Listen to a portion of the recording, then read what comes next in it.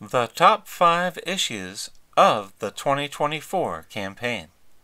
Number 1. Open borders. This month, Joe Biden stated that our open southern border is the fault of Republicans in Congress. Mr. President, Donald Trump is ready to debate you right now. Do you accept? He just said that on radio. What they debate you immediately. Immediately? Yes. Will you debate him? If I were him, I'd want to debate me too. The border, I've been asking since the first bill I introduced was on the border. We don't have enough agents, we don't have enough folks, we don't have enough judges, we don't have enough folks there. We need help. Why won't they give me the help all this time? And now they're starting about the border. It's out of control. Well, guess what? Everything in that bipartisan bill gives me control, gives us control, without being, and still meets the needs of the people being able to legally come across. We're going to open avenues of legality and shut down the ones that are not coming through the points of entry. So there's a lot we can do. And the one thing I am disappointed in we didn't get done in the Senate piece was I think it's about time that we have all those young people who came and now dreamers. It's ridiculous. Can you imagine you're 4 years old, your mom says across the river, no mom, leave me here, I don't want to go. Come on, what the hell's going on here? And they become contributing Americans and they're doing a good job and they're decent. So it's about time we get a little, not only compassion, but a little some brains about what we're doing. And by the way, I've asked for money for machines to protect fentanyl. We have these machines. The problem for Joe Biden is that on his first day of office, he canceled all of Donald Trump's border initiatives. U.S. President Joe Biden signed half a dozen executive orders on Wednesday, reversing several of former President Donald Trump's hardline immigration policies. Just hours after his inauguration, Biden also sent an immigration bill to Congress that proposes opening a path to citizenship for an estimated 11 million immigrants without legal status. The executive actions include immediate lifting of a travel ban on 13 mostly Muslim and African countries and halting construction of the U.S.-Mexico border wall. They come as thousands of Central Americans have been on the move in recent weeks, some aiming to arrive at the U.S. border after Biden's inauguration. Biden has also directed the Department of Homeland Security and the U.S. Attorney General to preserve the Deferred Action for Childhood Arrivals program, which protects migrants who came to the country as children from deportation. Biden also issued a memo calling for a 100-day pause on some deportations. He also ended new enrollments in a controversial Trump program known as the Migrant Protection Protocols, which forced more than 65,000 asylum seekers back to Mexico to wait for U.S. court hearings. But it did not specify what will happen to those currently enrolled, many of whom have been stuck for months in squalid tent camps near the border.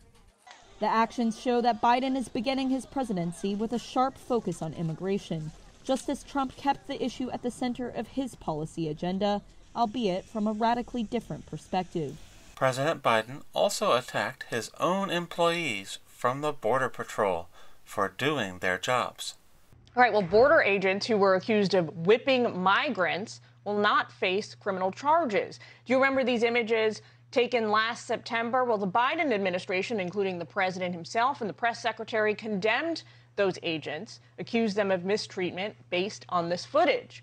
But it turns out after investigation, they weren't brandishing whips or deploying them against people. Those are reins used for controlling horses.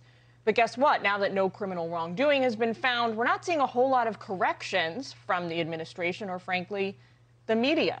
Dana, what do you think? Well, when this happened last year, I was just horrified, right? I have a family that uses horses and horseback in order to do their jobs. It was clear from the beginning that they were not whipping any migrants. This investigation was slow-walked by the administration, and all of these agents deserve an apology. They've been on desk duty since this happened. And he also campaigned as a candidate for refugees to swarm the border. They heard him loud and clear. whether they were seeking safety or not. I would, in fact, make sure that we immediately surge to the border. All those people are seeking asylum. They deserve to be heard. That's who we are. We're a nation that says if you want to flee and you're fleeing oppression, you should come. Joe Biden said that he cannot do anything about border security as long as there are Republicans in Congress. This is not leadership. These are excuses. The president has all the power he needs to secure the border, but has failed to do so. This implies Biden wants an open border for future votes. Donald Trump has pledged to close the border and deport those who entered illegally. A nation without a border will have no wages and no labor unions, something that pro-Democrat labor unions should understand. Open borders also means illegal children are still required to be educated at public expense. This means larger classrooms and less individual attention for your child from their teachers. Number 2. Foreign wars. On November 10, 2021, Secretary of State Anthony Blinken and President Joe Biden signed a military and economic treaty with Ukraine. The treaty promised to reaffirm the importance of our relationship as friends and strategic partners, based both on our shared values and common interests, including a commitment to a Europe that is whole, free, democratic, and at peace. Most notably, it promised to emphasize unwavering commitment to Ukraine's sovereignty, independence, and territorial integrity within its internationally recognized borders, including Crimea, and extending to its territorial waters in the face of ongoing Russian aggression, which threatens regional peace and stability and undermines the global rules-based order. Russia read the agreement and viewed it as an act of war. Despite repeated phone calls between Joe Biden and Vladimir Putin, which are secret and not available to the public, Russia invaded Ukraine 3 months later. Biden's sole attempt at negotiation has been to call for Putin's removal from power. Will never be a victory for Russia, for free people refused to live in a world of hopelessness and darkness. We will have a different future, a brighter future, rooted in democracy and principles, hope and light, of decency and dignity, of freedom and possibilities. For God's sake, this man cannot remain in power. Biden's policy seems to be of reaction rather than action. Donald Trump has promised to keep America out of avoidable foreign wars, and the first step is to send Anthony Blinken and Joe Biden into retirement. Number 3. The economy. Joe Biden crushed the American economy by getting into a war with Russia. An absence of leadership has profound effects on the world stage. Joe Biden blamed American corporations and Vladimir Putin for the bad economy. I understand inflation is a real challenge to American families. Today's inflation report confirmed what Americans already know. Putin's price hike is hitting America hard. Gas prices at the pump, energy and food prices account for half of the monthly price increases since May. Biden's Treasury Department has also printed large amounts of money, which has driven inflation to record levels. Fair to say you simply flooded the system with money? Yes, we did. That's another way to think about it. We did. Where does it come from? Do you just print it? We print it digitally. So we, as a central bank, we have the ability to create money digitally, and we do that by buying treasury bills or bonds or other government-guaranteed securities, and that actually increases the money supply. We also print actual currency, and we distribute that through the Federal Reserve banks. Number 4. The President's enfeeblement. Department of Justice Special Prosecutor Robert Hur detailed in his official government report his multiple interviews conducted with Biden at Biden's beach house. Hur observed the following.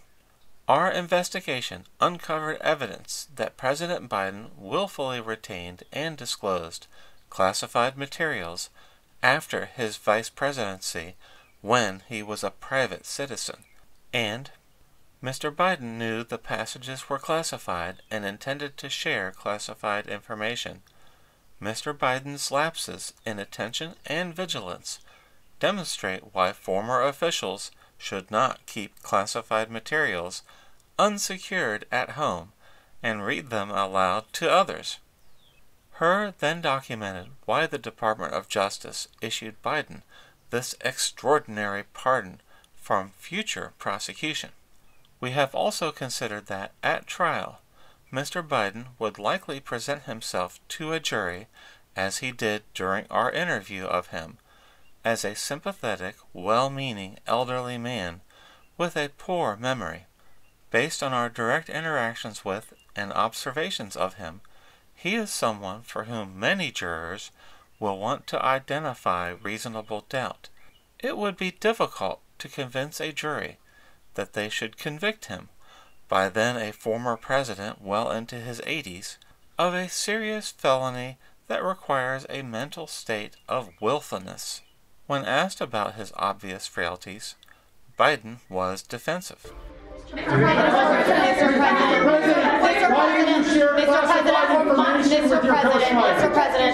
Mr. President, for months when you were asked about your age, you would respond with the words, "Watch me."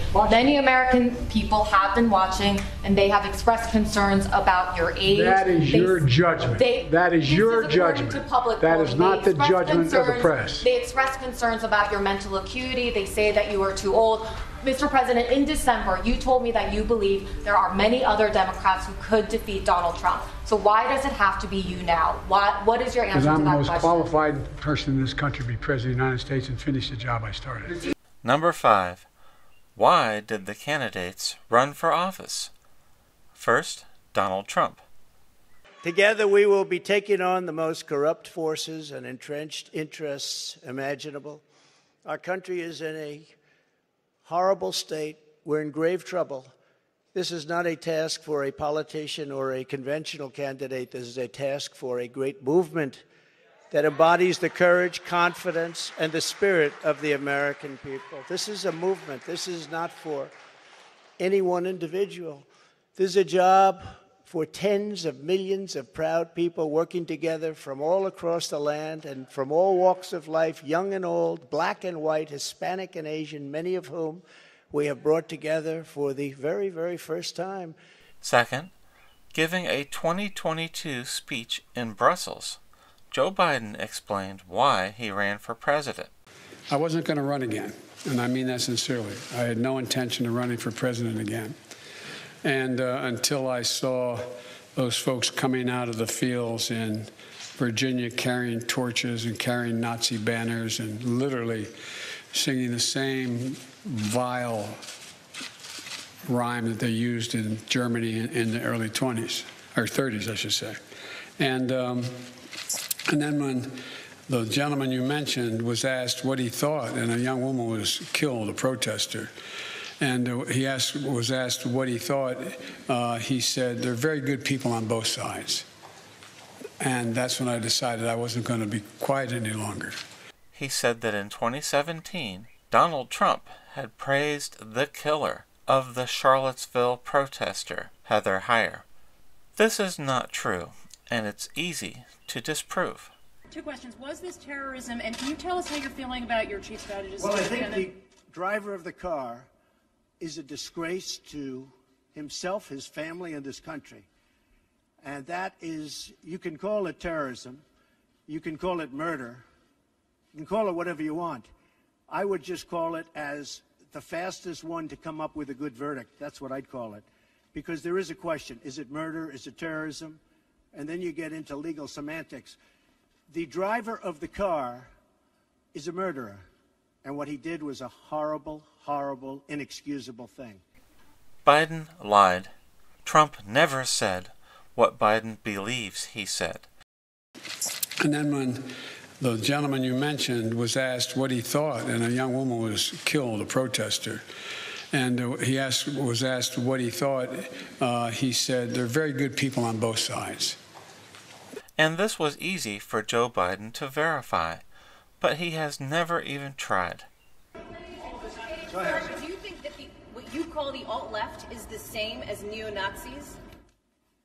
Those people, all of those people, excuse me, I've condemned neo-Nazis.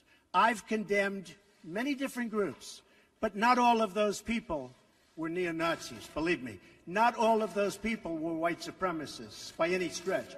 Those people were also there because they wanted to protest the taking down of a statue, Robert E. Lee. So, excuse me, and you take a look at some of the groups and you see, and you know it if you were honest reporters, which in many cases you're not, but many of those people were there to protest the taking down of the statue of Robert E. Lee. So, this week it's Robert E. Lee. I noticed that Stonewall Jackson's coming down. I wonder, is it George Washington next week? And is it Thomas Jefferson the week after? You know, you really do have to ask yourself, where does it stop? Joe Biden lives in an alternate reality that only exists in his mind, and he governs the nation in this manner to this day. This election, vote your conscience. Thank you.